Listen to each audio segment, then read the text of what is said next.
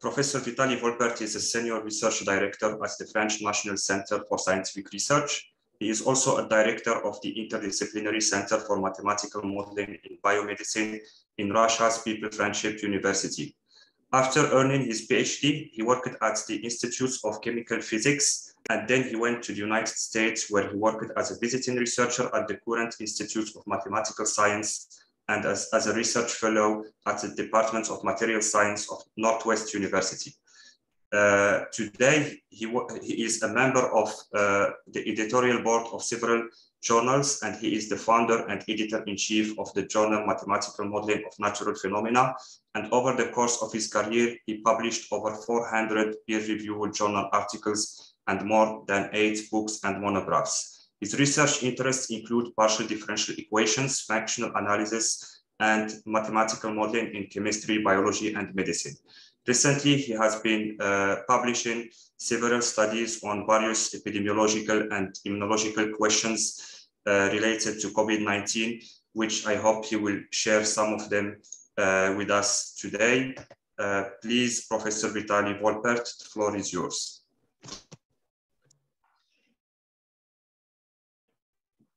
Thank you very much for the invitation for the seminar and for this presentation.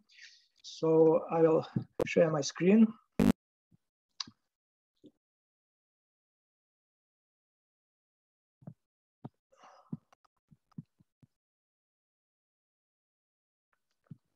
Yes, I hope you. And the topic of my today's presentation is mathematical modeling of the coronavirus disease. And in fact, I don't know precisely the background of people attending, listening to me. So though it is called mathematical modeling, but it will be very simple and accessible to everybody for large public. So I would like to begin with this slide, which shows what we call multi-scale problems in biology, in biological modeling. For me, it was very impressive to realize that viruses are such small, tiny particles that if we take all these virus particles from all people infected in the world, now we could put all of them just in one glass, as shown here at the left. Can you imagine this? And at the same time, the whole world population now is concerned. So you see this very different scales of this problem. And of course, when we want to model that, it imposes some just restrictions and difficulties. So how we can approach to such problems? There are different levels of this modeling of the studies, and some of them are shown here. And we can begin with the investigation of infection spreading in cell culture, then of course immune response, and both of them either when we study infection development in tissues and organs of human organisms, for example. Also the questions related to virus mutations. Of course, we know there are many epidemiological studies, and all of them come together here in immunoepidemiology. Of course, I cannot discuss all these questions today. In fact, each of them is a huge topic. So what I will do, I will briefly discuss some of them, beginning with infection spreading and cell culture, then very shortly about immune response, and then about infection development in tissues and organs. And I will talk about some of our recent works or even ongoing works. So let us begin with this question about infection spreading and cell culture. And here you see experimental data on the coronavirus infection in epithelial cells and the culture of epithelial cells. It's not for the new virus, it's for the old one, but I suppose that it's basically very, very close. So you see here in this experimental images, this red color, which shows infected cells. So of course, as we know, virus reproduces in these infected cells, then it released into the extracellular matrix. It goes to the surrounding cells. And this is why how this infection spreads in cell culture. And these graphs in the right show the total virus load in the culture, how it changes in time. And we can notice here that there are first viral titers decrease because virus needs some time to start reproducing. It usually several hours. For example, here it's about 10 hours. And then this rapid growth, and then the growth rate becomes a little bit slower. And I will return it just now in the model. So how can we model such kind of problems?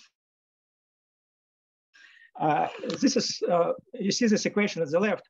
This is what we call reaction diffusion systems of equations with time delay. So very briefly to explain what it is about without going into details. So there are three variables, U for uninfected cells, I for infected cells, and V for virus.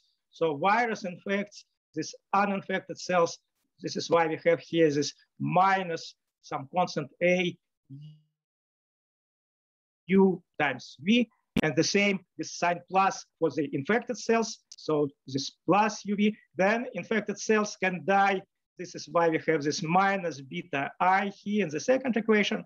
And finally, in the third equation, we have this virus concentration. Virus can diffuse in the extracellular matrix, the diffusion term.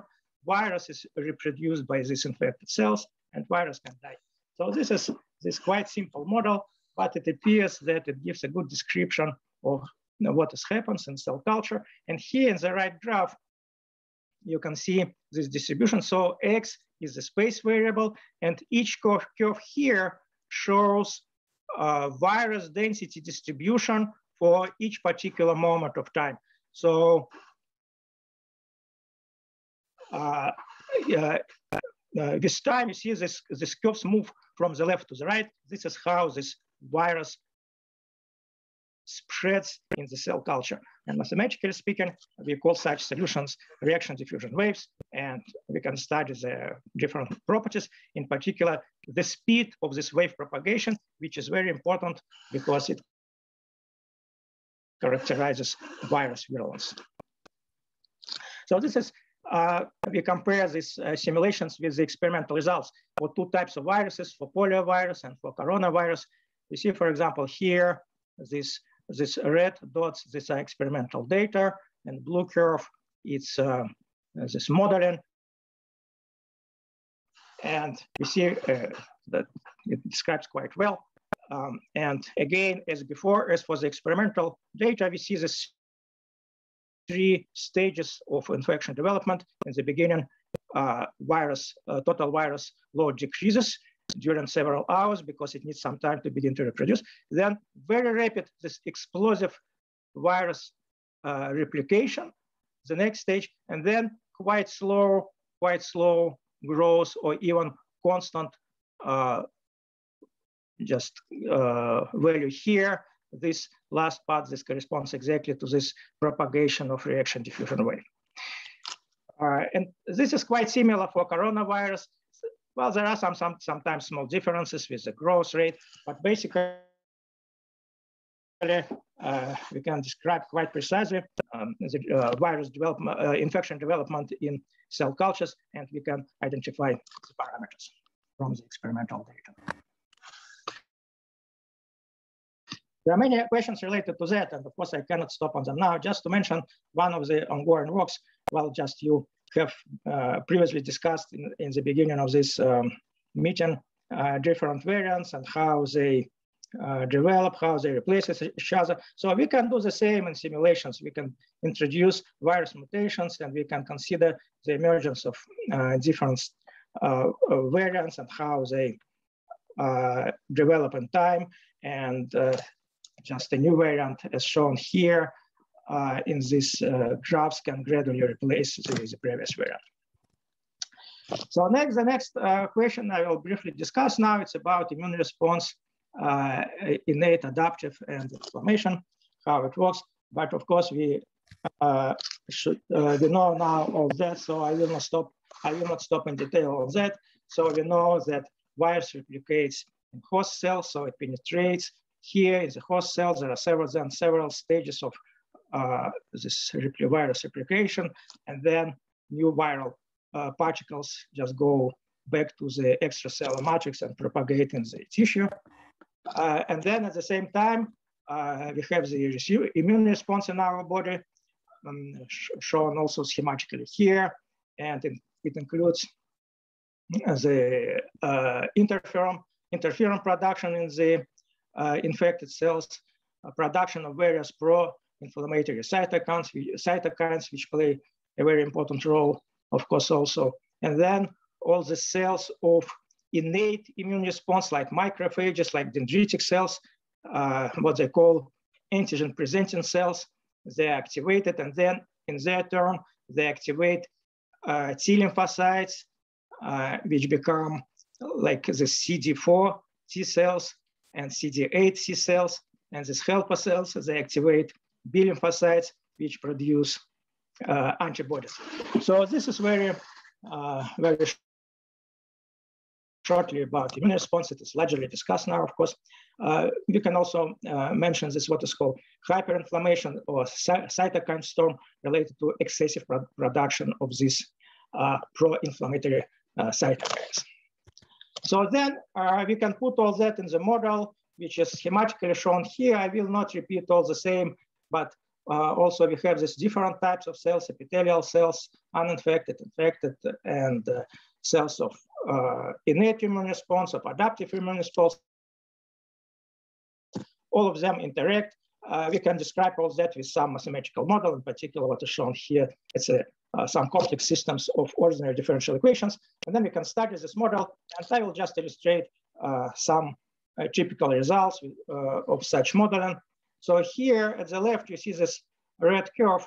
It's the viral load as a function of time in different cases. For example, if we take into account only innate immune response, so we can have this curve shown here, this first peak of viral load.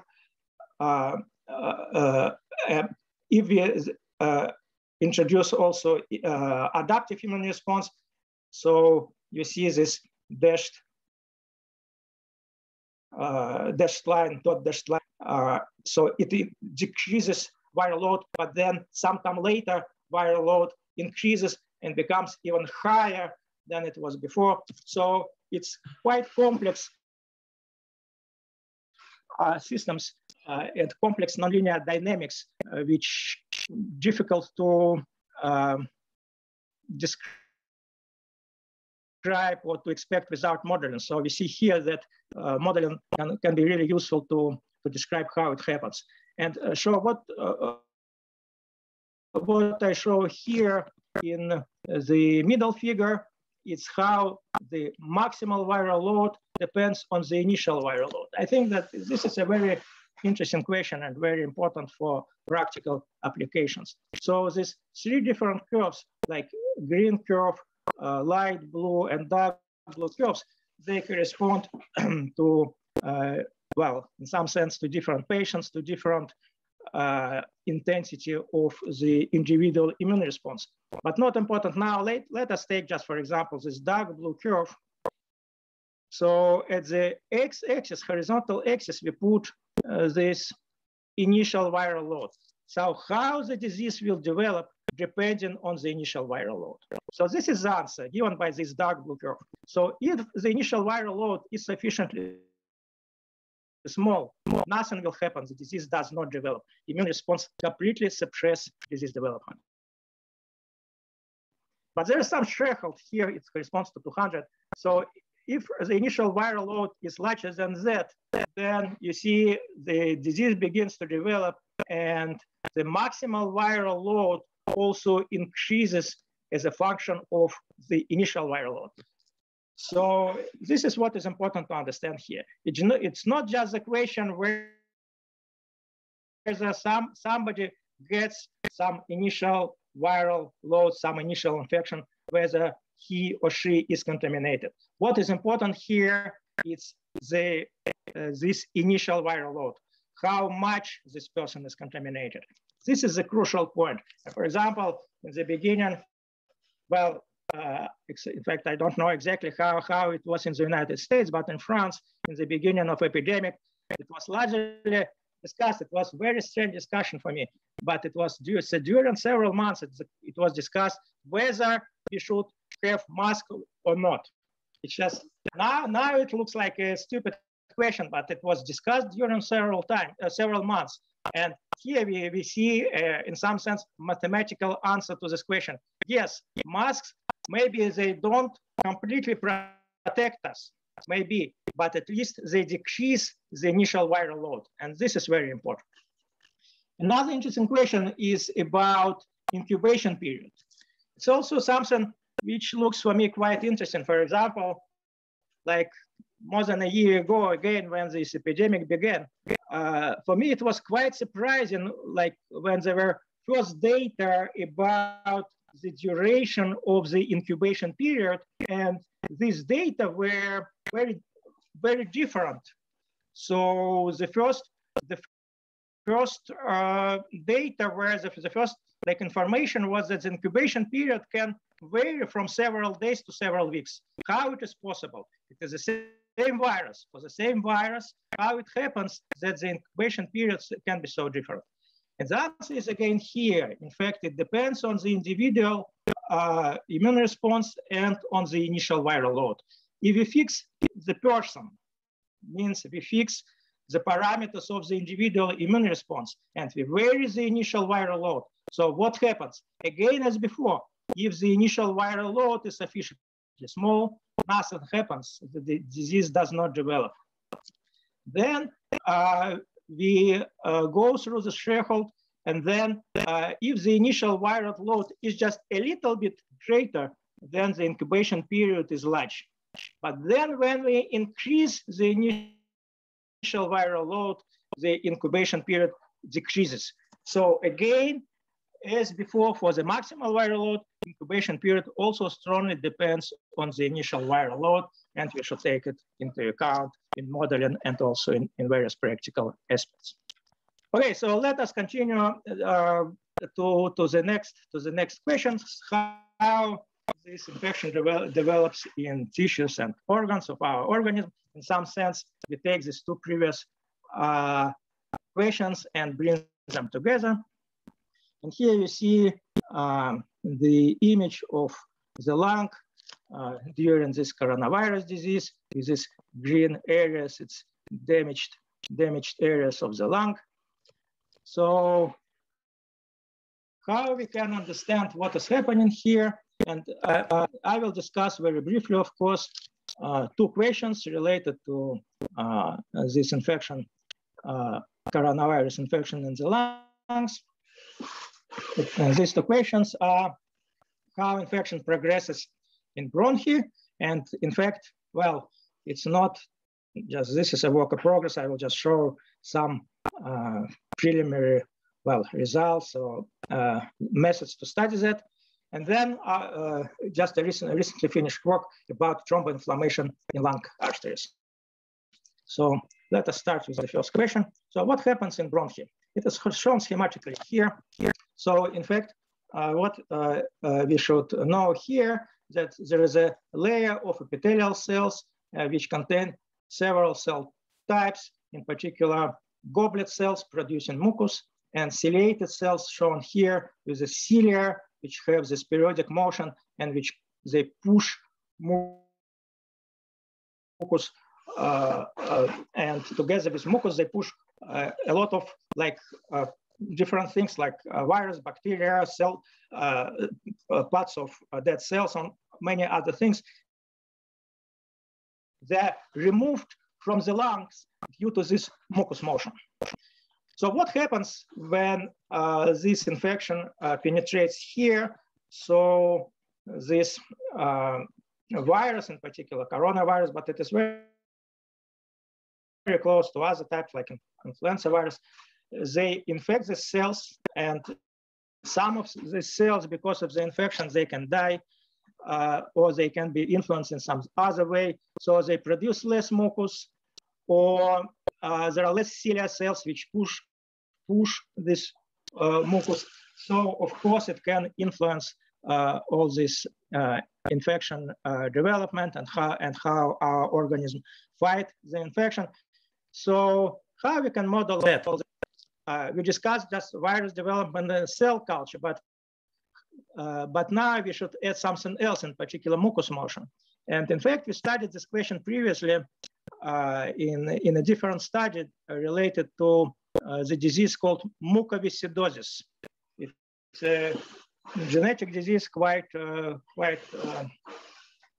hard, quite heavy. But the point is that this disease is related to abnormal mucous motion. So we describe it here with some, again, with some model, of course, and we can measure how the mucous motion and it's the width of the mucous layer, how it works in different generations of bronchi in the lungs. So what we do now, and this is what I say is it's a work in progress. We have the three elements. In fact, we have this left figure image. We know how to describe infection spread in cell culture. This middle image, we add this immune response. In the right image, we add mucous motion. We have these three elements. We put them together, and we'll see what happens. But we don't have the results right, not yet to present it now. And the last topic of my today's presentation is about thromboinflammation in pulmonary circulation. So I have a question to the organizers. How much time do I have more? I can just adapt to 5 minutes. To remaining time. Okay, 5 minutes. So I will do that. It's quite fast. So we know very well that this coronavirus disease, but in fact it was known also before for influenza virus, that it can lead to the excessive blood coagulation in lung arteries, and these arteries can be completely occluded, and then it modifies the pulmonary circulation, and as a result of that, blood oxygenation. So to describe this process, we need to understand how it works, what is blood coagulation and how it works. And very shortly, there are two main parts of that. It's biochemical reactions in plasma called coagulation cascade and platelet aggregation. And then all that can be described by mathematical models. In particular, if we study clot growth in quiescent plasma, these are reaction diffusion equations, and the results are shown here. We see these green circles and red circles. Green circles, it corresponds to what is called thrombin. It's one of the most important proteins participating in blood coagulation. And if we take a vertical cross-section here and we measure this thrombin concentration, we'll have this graph as shown here. Again, it propagates in time as a reaction diffusion wave. Then if we consider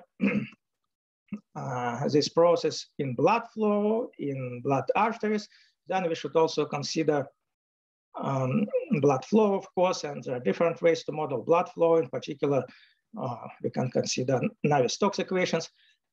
So it changes this clot shape as shown here, and these particular simulations are done by Anas Bushnita.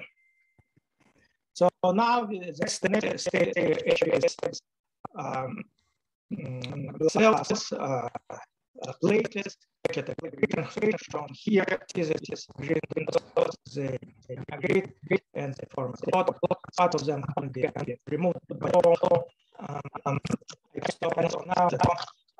But this corresponds to the segmental ulcers as shown here in the left images. This cells it's vibrant white clot forming. This is used in biochemical reaction, and this it's Professor Vitaly, it seems that there is some noises, so we can't hear you clearly now. So yeah, I think the videos on the screen are making it difficult to hear you. So okay, no video anymore. Let's try. I'll just have several minutes to finish. So I just very briefly showed this blood coagulation in normal situation. What happens in the case of inflammation? This is called thromboinflammation. We have previously studied it for some other diseases, in particular for rheumatoid arthritis shown here. And we know that these inflammatory cytokines here they're related to this rheumatoid arthritis, in particular tumor necrosis factor or some interleukins. These are pro-inflammatory cytokines. They lead to excessive blood coagulation, and the risk of cardiovascular events is multiplied by 10 in the case of rheumatoid arthritis because of these pro-inflammatory cytokines. So this again, now if we discuss what happens for COVID-19 patients. So again, simulations done by us. If we compare these figures in the middle, this is normal blood plasma in the left and COVID-19 patients on the right. And this red area, this is fibrin clot. So we see that this fibrin clot is much larger in COVID-19 patients than in normal plasma. The problem here is that when we study pulmonary circulation, if you take just one vessel shown here as before, the models are already quite complex, but there are many studies, and we basically understand the most important things about blood coagulation. This is just one vessel. But then if we take pulmonary circulation, there are millions of vessels. How we can, and there is no way to describe that in the same level of detailization as before. So how we can describe all that? There are other approaches. This is what is called one-dimensional models of blood circulation. The model is shown here. Such models allow us to study not just one or several vessels, but many vessels, because they're much more economic, if I can say, from the modeling point of view.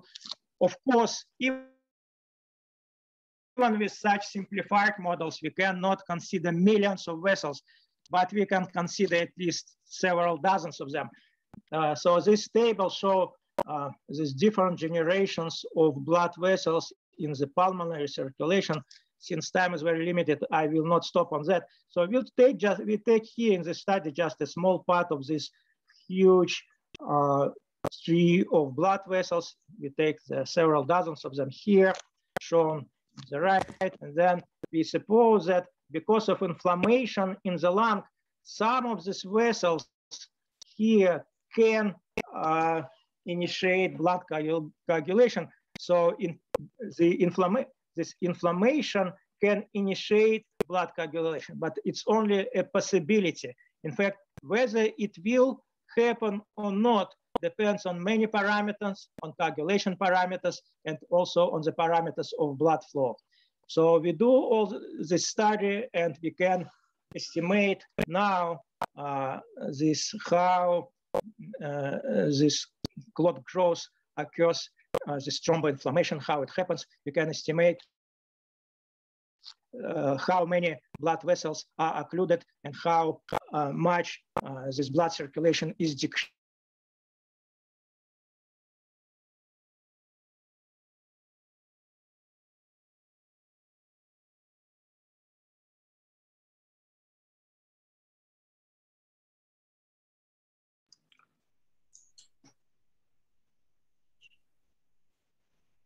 I think, Vitaly, can you hear us?